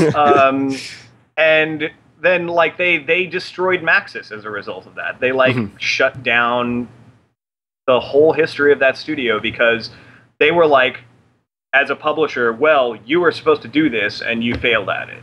But the reality is that the publisher was saying you were supposed to do something that's just unreasonable to try to expect the developer to actually accomplish. And then to then turn around and say, okay, well, this is just going to keep going this way. I think we're finally seeing some things like the Steam refund policy is probably the best thing that ever happened to fixing. I was going to ask you, as a smaller developer, does that worry you, or does that make you happy that bigger games are going to be held more accountable for when they totally screw over their players? So I've had conflicting emotions about this because, like, I went through like the 5 stages of grief or whatever it was when I heard about the Steam thing, and at first I was sort of like, no, I'm not worried about that, and then I was like, oh wait, our game is less than 2 hours long. It's kind of like a Gone Home style length. Like, oh my God, are people going to play it? And then they're just going to return it. And then they're just like, we're not going to make any money. And it's like, so far, we haven't really gotten that many returns. I mean, some people have returned it where they're like, game not good, or like, you just walk around, or like or a couple of people said, doesn't run on my machine, or somebody was like, I liked the trailer better, or whatever, you know, like, and I kind of understand, I understand that stuff just happens. Welcome to the internet. Like, right? But like, of the refunds, I mean, it's like less than 4% or something like that, and that's not a very big number. I know some people have been reporting higher numbers than that, and we're an early access game, right? And I expect us to get some returns that way. But I think that, honestly, giving consumers the ability to do something about a poor purchase is about the only way that we've been able to resolve this kind of problem. And I think gamers deserve some criticism for this, because gamers need to stop pre-ordering games. Like, yes. And for whatever reason, they just refuse to. Right? Like, it's like, because, oh no. Tristan, how else are you going to get the extra Batman outfit, Tristan? They're not just going to give it to you, okay? Except when they release it as a DLC like a month later. You have a decent point, but I don't remember that happening. I think it's very interesting. I don't think it's a coincidence that Steam refunds came out right before Arkham Knight released, and then Arkham Knight was pulled off digital shelves because it ran so poorly. Like, that can't be a coincidence. No, I think that is a coincidence. You think it is? Well, okay, so I think actually the Steam refund policy is because Steam is branching out into hardware sales, and they need to comply with EU standards for purchases and returns. Right. So, like... No, I mean, I don't think it's a coincidence that Batman was pulled off the shelves. No, like, okay, yeah, no, I'm sorry. I was thinking you were trying to take it the other way, that, like, the refund policy was announced. But no, totally. The other way. That's the only reason it was removed from the shelves. Like, you're totally correct. I really wish, like, it'll probably be years before we see any refund numbers on games, if at all. But I've got to assume, like, the numbers for that game, it must have been ridiculous. Yeah. Like, and hopefully, like, and the thing is, you know, with game development, just like movie development or anything that takes a couple years to make, you're not going to see things change immediately necessarily. But I bet games that are midway through development, they're in the early stages, maybe pre-production, I bet a lot of people are looking at Batman right now and going, okay, whatever happens, we can't do that. Like, with this refund thing, with the way gamers are currently looking at games, like, whatever we do, we need to not have that happen to us when we come out. And hopefully that will be that will create some positive change. I personally would be fine if most developers dialed back the graphics some, like dial back the incredible complexity of some of the game development to just make the game work okay and be functional on as many systems as possible. Like, I'd be totally fine with that. Graphics have been great for years. Like, I don't need to see major graphical improvements every single year. They do continuously get better, but like, I would be okay if that just stagnated for a little while because stuff looks so good. And that let developers like catch up and breathe a little and work on other stuff, because it feels like there's still this stupid graphical arms race, which we're seeing a lot of backlash on the Xbox One and the PS4. Lots of people are upset because the leap from the PS3 to the PS4 is nothing like the PS1 to the PS2 or the PS2 to the PS3. It's not as big of a difference, and already these consoles are having trouble playing some newer games, lots of newer games, because they're not that powerful. Because to keep the thing price competitive, like, you just can't charge what you want to be able to charge, and you can't charge that much, so you can't put as nice of a parts in it, and like, that's where the market's at for consoles. So I'd be fine if they just back it down a little bit. Like, the games will still be great. Make the game play good, make the game fun, back the graphics down a little bit, back the length down a little bit if you need to, and make shorter, don't be Batman. Games. Yeah, and don't be Batman. But anyway, Don't be Batman. and now my news item. Battlefront is going to have split screen on the Xbox One and the PS4. Curiously, it's not going to have split screen on the PC. And I say that's curious, not because but the people on the PC really want it. Most people on the PC are probably not going to play Battlefront split screen. I don't know how many people are going to do it on the PS2. Or PS3, PS4, and Xbox One. Oh man, you went way back in time. I was thinking PS2 because I used to play split screen. 2600. I played split screen Battlefront quite a lot on the PS2. That's why I was thinking of that. Gotcha. So on a couch, I definitely see the use for it, but I could just as easily do it on my PC. So it seems odd they're just omitting the feature, and I wouldn't be surprised if that changes during development. I wouldn't think any of it has to do with the graphical bump. But see, that's the thing. That wouldn't make sense on the PC. Like, if the console can run it split screen. Honestly, it mostly, I think, has to do with multiple sign-ins and things like that. That could be true. Yeah. Like on a PS4 or Xbox One, it's pretty easy to just tap a button and it's like sign a different username in. The way it works with if you have it Steam or Origin, they don't really have an easy way to do that. Yeah, but if you were just split screen on the same Borderlands account. 2 didn't have that on PC because I got it and I was going to play with Joy because I saw I already had it. It was like a deal. I got it. And then we ended up getting it on whatever console at the time. But when you do it on a console now, do you have to have 2 live accounts? No. Okay, I mean, so on the PlayStation, as long as somebody has PlayStation or PSN service, yeah. So she just signs in, and then I don't think that should be a factor. It could work the same way as what James is saying. Like, there's no reason it has to be different then. But she has to sign into a username, her username. She's created a account. It could be done the same way on you had to sign in for the first time with that username, and it took a long time. Like, there's no reason you can't set that up on the PC. So one thing for reference, just as far as and not that this is necessarily a giant hurdle, but whenever you're going between any of those platforms, you tend to be dealing with a specific API that has to go through whichever platform you're using. So you can't really use any of the functionality of any PlayStation Network stuff with anything that goes with Xbox, even if they're doing the exact same thing. And you can't really take that stuff to PC, even if they're doing the exact same thing, because they're you need to use the function calls that access our servers through our API, doing everything the way that this is set up to do. And then we actually run it through certification to make sure that you did it exactly the way that we told you to do it, or it won't work. And so a lot of times, the reason that those things seem like they should be in all of the versions but aren't is that essentially they have to reconstruct it from scratch for each one, and they have to figure out how much money they have to spend to make this particular piece of the game viable. And the bigger the game is, the more money actually goes into getting that compatible. That makes sense. Yeah, so, and it seems weird and unintuitive, but until we actually have some sort of unified API for all platforms, then that's going to keep kind of being a little bit of a pain in the ass. That makes sense, yeah. I also heard that Microsoft charges per pixel, which is why they have less pixels in their games than others. Yeah, they try to save some money that way. Yeah. All right, James, what's your news item? I am a big science nerd, and I love space and stuff like that. Pluto? Yep, Pluto. But to tie it into games, the processor that's in the what's it called, the New Horizons. I read about this today. It's the same as the PS1 processor. Like it's basically so you could say a PlayStation 1 is driving MIPS R3000 processor. How fast is it? Do you have any specs on it? You want to guess? I'm going to guess it's a 286, 60 megahertz, 66 Anybody megahertz. else want to guess? 120 megahertz. I Anybody already else saw want it, to so guess? I can't guess. Joel, Joe, Yeah, you already saw the number. I was gonna say probably like 120. 12. 12 The megahertz. PlayStation was 12 megahertz. It's Wow. a 32-bit processor that clocks in at 12 That's megahertz. insane. Wait, that was even slow for when the PlayStation came out. Then, huh? So, Cool.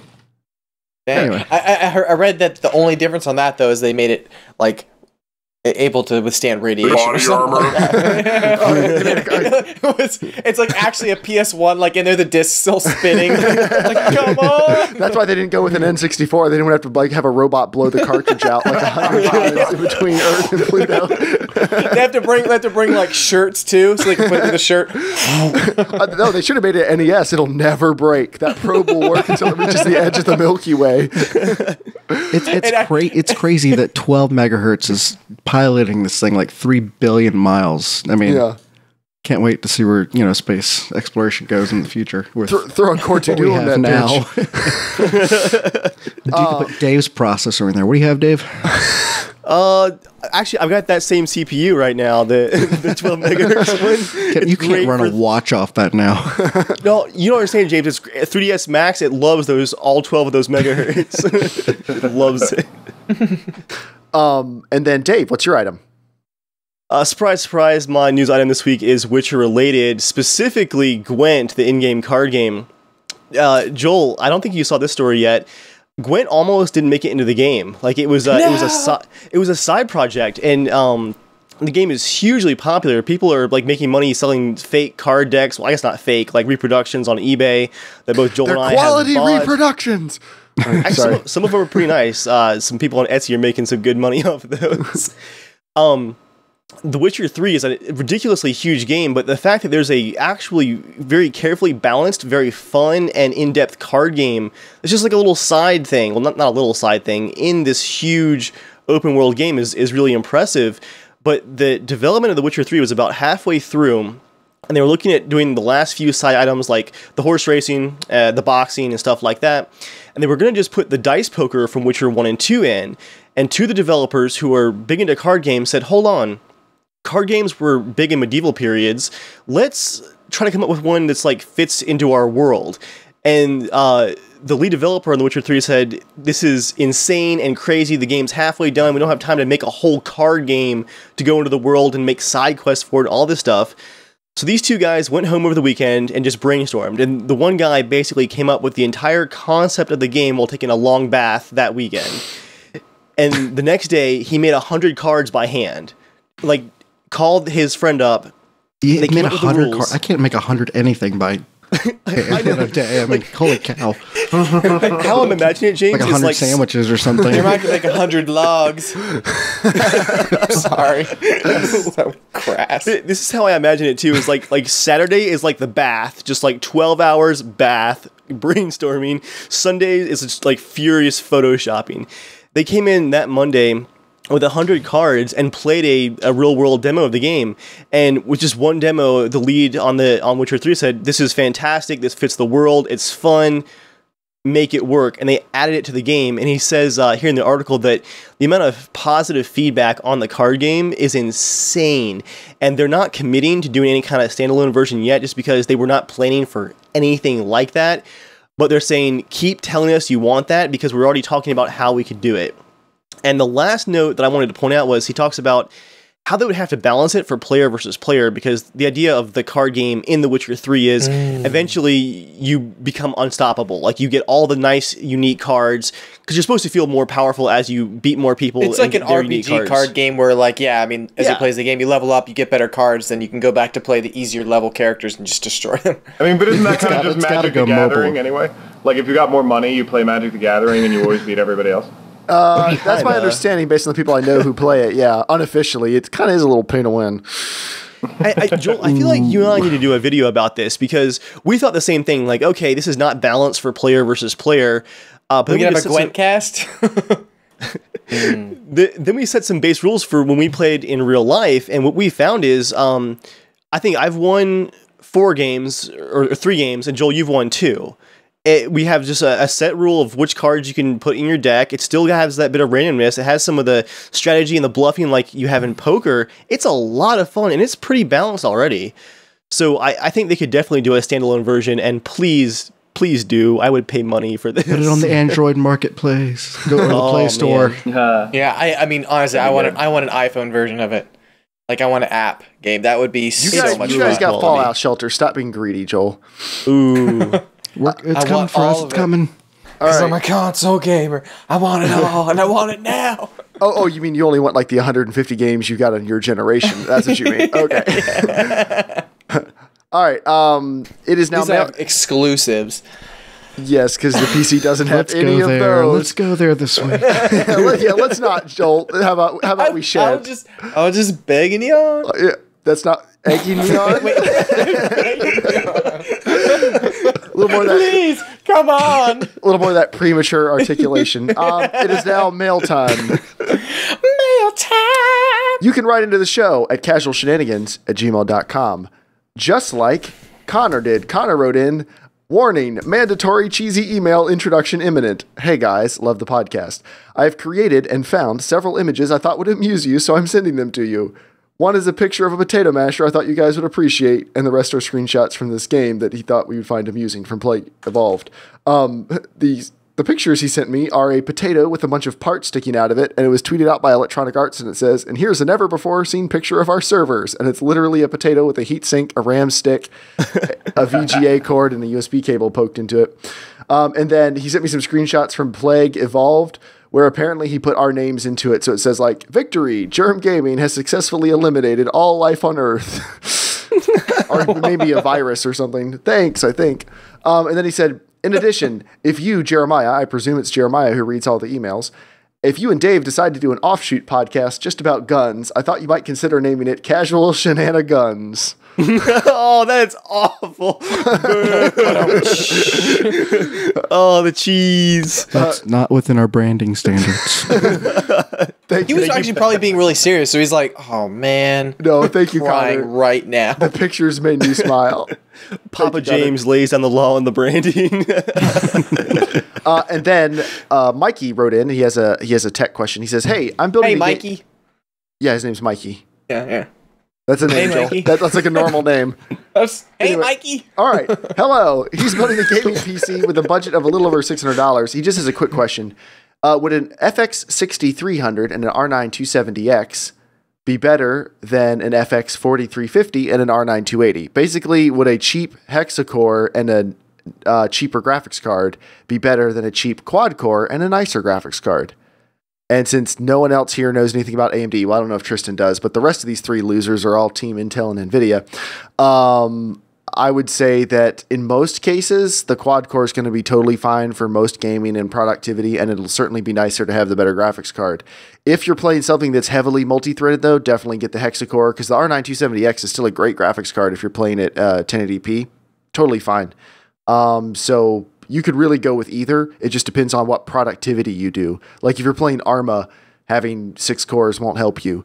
If you're doing a lot of video editing, having 6 cores will make a difference. So, and we will answer your question in depth more on Casual Shenanigans Tech next episode. Now it's time for 90 Seconds with Joel, part of the podcast where Joel talks about whatever he wants for, well, normally about 5 minutes. So, Joel, what do you got for us?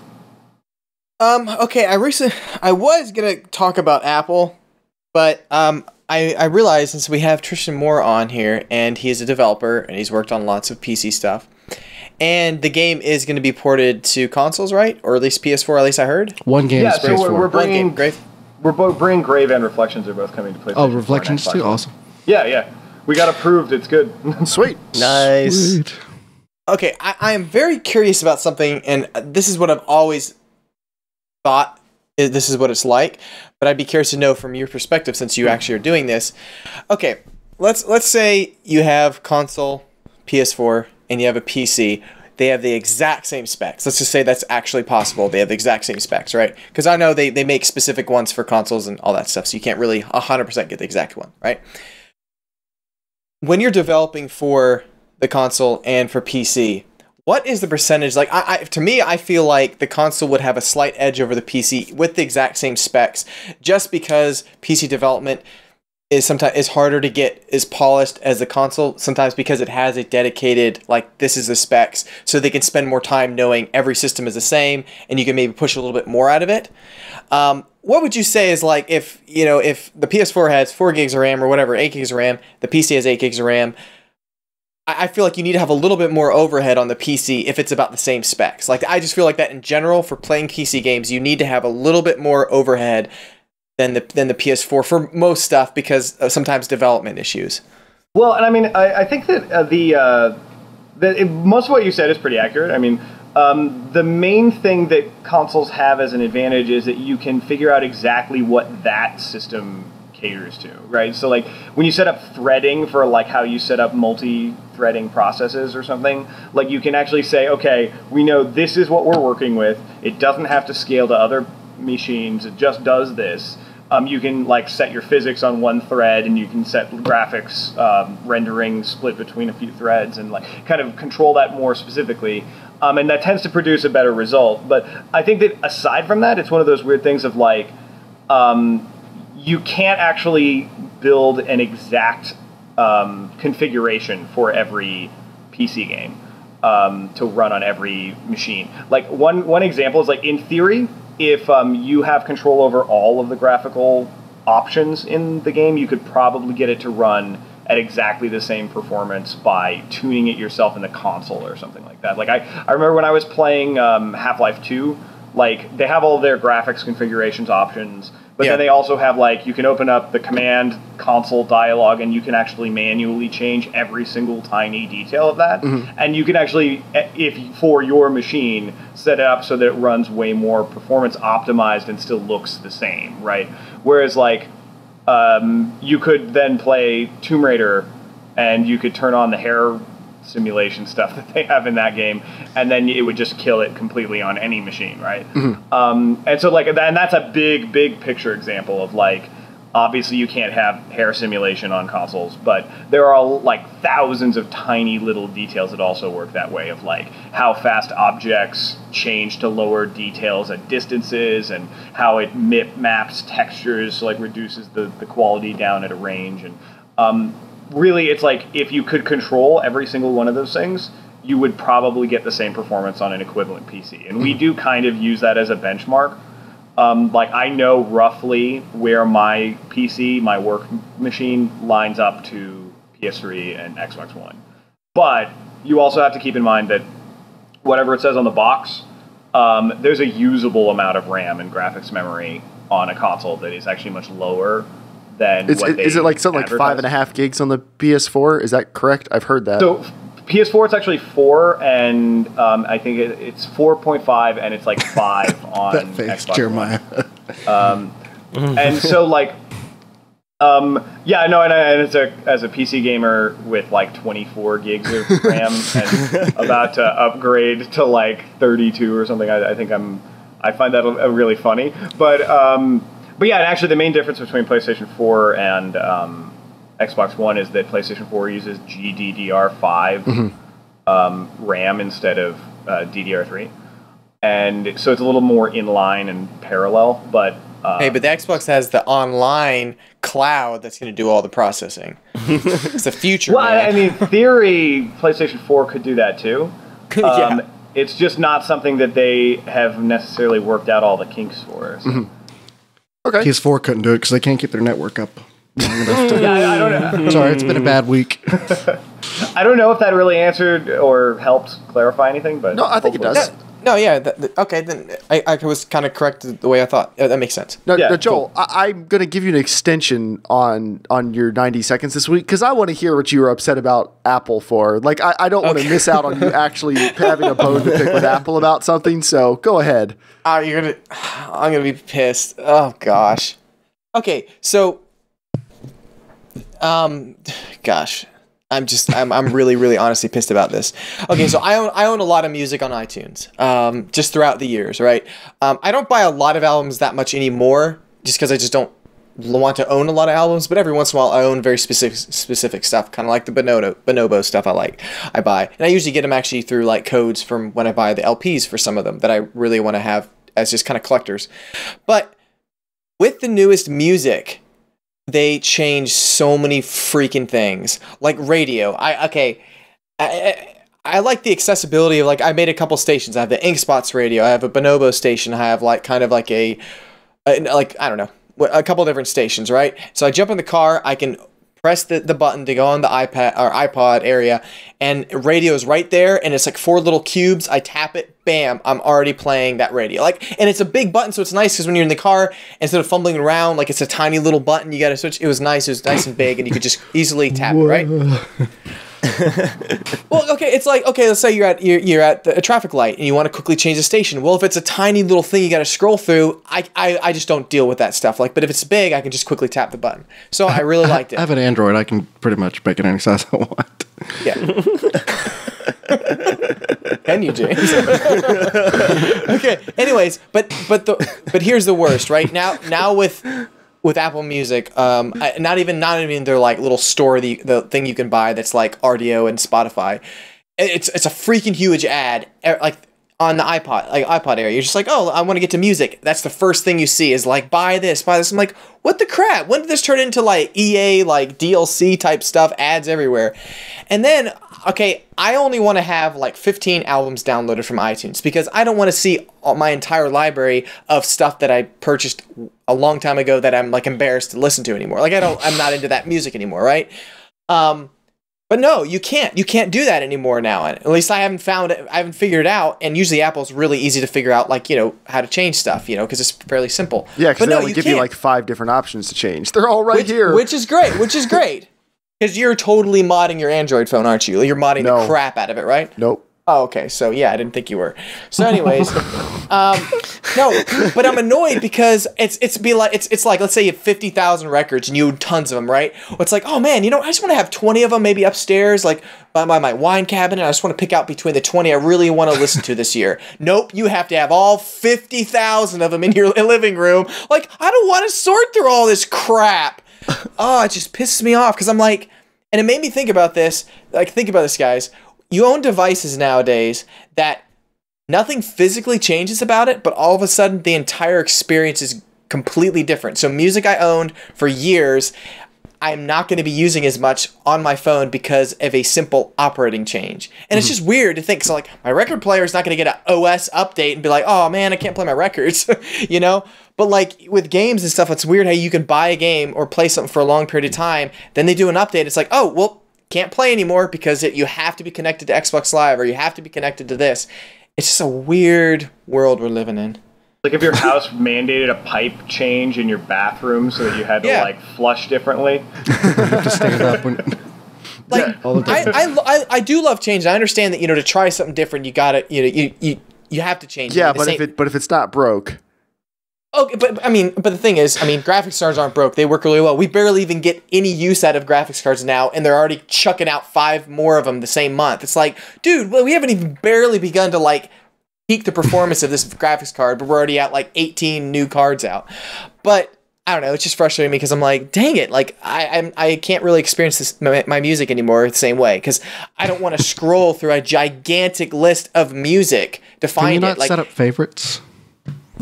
Like you can do some of that. What I do on my phone is I just hook my phone up to the computer and I just dragged over the folders I wanted, and then I just opened it up, the music app, and like they're already there. And then it automatically found the ones on my SD card, so I could just drop stuff on there if I wanted. And like it's just there. If you want to get crazy, in the exact organizational structure I set up. Yeah, I can have a widget set up where I can just flip through. Yeah, them. And you used to do that. I would just plug it in my iPod, click download or whatever. But now you see everything cloud based, and it's really hard to distinguish between what you have actually downloaded on the iPhone and what is in the cloud, like what I don't have downloaded. So I'm like. And if you don't have unlimited data or whatever, I'm like, it's got to suck for anyone with that because it's like you click on the wrong one, you just streamed an entire album. Like, oh crap, I don't have data. Like Does your iPhone not let you limit what it can use data for? Can you not just like toggle? Don't let this app use data. I think you. I mean, you can. You should be able to, because I think I did on my iPhone when I had one. No, I know, but I'm just saying it's a big change from just being able to go. Oh, it worked like that. I don't know. It's just weird. I hate that music is turning into this gigantic social thing of like, oh, here's a song and it's shared over here, and you got to talk about it on this like just in the iPod app. Like, I want to get my old iPod Mini back from like 2005. It worked great and I loved it. Yeah. F you, Apple. I gave my iPod Classic to my mom. It's still kicking. It's one of the 80 gig iPod videos. And like, it's, 8 years old now. 9 years old now. It still works great. Like it's so simple. You scroll, you select mine too. Yeah, you select the song and play the song. Like, it's the best music player ever. Speaking of my 80 gig iPod though, Joel, can you look in the back pocket of your driver's side seat? I'm gonna left it there. Okay. I can't find it this week. It's missing. I'm gonna be sad if my 9-year-old iPod is just gone. Okay, I'll take a look. All right, you guys coordinate that after the podcast, maybe. It was related. I hope the next iOS or whatever just changes it, because I remember iTunes even like 5 years ago they did a really crazy change, and it was like awful, and they changed it back really quick. So I'm hoping for that. So iTunes is idiots bad in the world just like as it is without changing it. I don't think the actual iTunes app on my Mac is. I think it's fine. I like it. I don't mind it. What, does it not have enough visualizers for you, James? No, it's really visualizers. All right, I'm going to just go ahead and put a stop to that. As we wrap the podcast down tonight, Tristan, where should people go? Should they go to just brokenwindowstudios.com? Is that the best place to find you? Should they follow you on Twitter? Like, if we're going to direct people to check out your stuff, what's the best way? Well, I'm always on Twitter at Tristan Parrish. We also have the game at Play Reflections and at Grave Game. Okay. And then you can go to brokenwindowstudios.com. We're on Steam, so we now have our game up on Steam officially in early access, so people can check that out there for Reflections and play it today. Mm-hmm. And I could probably list like 5 billion other things. We've got we're on IndieDB, we've got a Facebook. Put any of that in an email and send it to me, sure. And I'll put it in the link. So if you guys are like, I don't want to have to look for all that, look in the description of the podcast. Links to all Tristan's stuff will be in there. Sure. And expect your sales to skyrocket after this podcast. That sounds fantastic. They call it the filthy casual effect. They don't. No one does that. I was also going to ask you, your game is in early access. Is it cleared to be like streamed and recorded and stuff? Is that? Yeah, no, fine? we have an axe that we chase people down with if anyone makes any streams. All right. No, I'm kidding, actually. No, everyone, we've been really excited because tons of people have done videos and gameplay streams and stuff. And it's part of our dev process, really, because we get to see people playing it and then respond to it. And the only thing that we hope is that they have the main menu screen at the beginning so we know which version number they were on so that we don't have the wrong impression if there was a bug or something. But yeah, no, that's great. We're totally happy to have that. Sweet. Yeah, I wanted to make a video of it, but I think I need to play Reflections more so the video isn't 30 minutes of me going, wait, no, I put the thing, I forgot what I'm doing. Like, I'm so bad at puzzle games. It would be really bad for everyone to watch. Like, most puzzle games is me walking around just hitting stuff going, do you do stuff? Do you do stuff? That's fun, too. Well, actually, what's kind of funny is, and I know you guys got to wrap this up, but... That's all right. Reflections doesn't have any, specific goals in the way that a lot of games do. I know, it's killing me. Would you like me to review it? No, would you like me or Dave to review it? Maybe that. I know James is a big Gone Home fan. Yeah. We're probably the best to review it. my Let's Play would be like 11 hours long somehow. And it's on a kind of like Majora's Mask style time schedule, so that you can't just wait until something happens because you might miss it in some cases. And it's we did that as a way of kind of making the choice system more relevant because you really don't have to do anything. You can actually experience the game, sit and watch, and the game would still technically do something. You just wouldn't have a very satisfying game experience. But yeah, I think that we think it's really important and cool to make it so that it's a different strokes for different folks kind of game, so that hopefully, if you just explore, Jeremiah, the stuff that you want to do, you can still do something interesting. I have put some darts and records into a box, I'll have you know. And I've turned on numerous light switches. There's also a record player. I did find the record player, but I had spare records, so I put them in the box. I don't know if that's going to be relevant later, but the record thing was cool, so I thought maybe there's a record player wherever this box is going, because I feel it like... actually probably will be relevant later. I mean, I say probably as if I somehow don't know the answer to that, but yes. I might add it later. That's the other thing, too, is that in early access, I could be like, let me make a note of that. But yeah, no, actually, a lot of that stuff will be relevant, like what you pack in the box. Make games easier for people like Jeremiah. Well, actually, so I'll just tell you, there's actually a little, like, Easter egg where if you type in God mode on the phone, it tells you now can't die. Which is, we thought was funny because it's a Gone Home style game where there's no way to die, so... so we just made it that it's like, now you can't take damage because you're in God mode, so, yeah, anyway. Cool. Nice. All right. Well, thank you for coming on the show, or coming on the podcast, man. It's really it's awesome. actually always fun. I should actually just beg you guys more so I can come on more often. Well, that's how we do it. This Now is that you've always been a on the blast show, for sure. Now that you've been on the show, you have a standing invitation. We do this for all our guests. You have a standing invitation to come back on anytime you've got something new and cool you want to talk about. I'll just be like, hey, I Just wanted let us to know. rant about, like, graphics resolution stuff. And just Please like, do. You'll fit in well. Yeah, you fit in well with this group. But yeah, thank you for coming on. Everyone, Sure. again, go check Tristan out in the description of this video and the audio version if you're listening to that. You can follow us online, www.casualshenanigans.com, right into the show, casualshenanigans@gmail.com. You can tweet at casualshenaniga, at Germ Gaming, at Evil Viking, and you can find me and Dave on YouTube, Germ Gaming and Evil Viking 13. Next week, we'll be back to our normal schedule. I don't think we have a specific topic picked out for next week yet, but when we do, we let you guys know. And We'll remember, probably have lots of cool extra content from this weekend, though. oh yes, that's true. That's true. We're all going to be sunburned horribly. And remember, next Saturday, July 25th, there will be the GTA Online Community event. So if you've joined the Rockstar Social Club, the Seal Slappers, and you haven't got a chance to play with us yet, go ahead and bookmark that Teamspeak server, hop in ahead of time and say hi, maybe. And definitely come say hi to us, because we'd love to say hi to you. Subscribe. Like, comment, subscribe, hammer Really the helps- like button, comment really if you helps us didn't out. like it, Slam that like button. upvote if you really like it, and beyond that, everyone, thank you. Well, just a reminder for the people that are watching Yes. on your channels.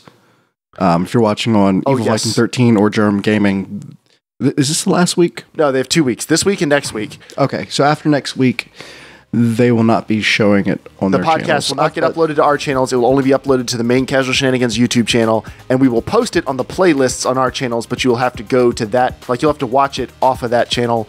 That's part of our unified branding strategy. So be sure to go subscribe to that, and if you don't, I have a special video from Joel coming in the next day or two that will convince you to subscribe. Joel, that giggle. But thank you, everyone, for coming out, and as always, stay casual.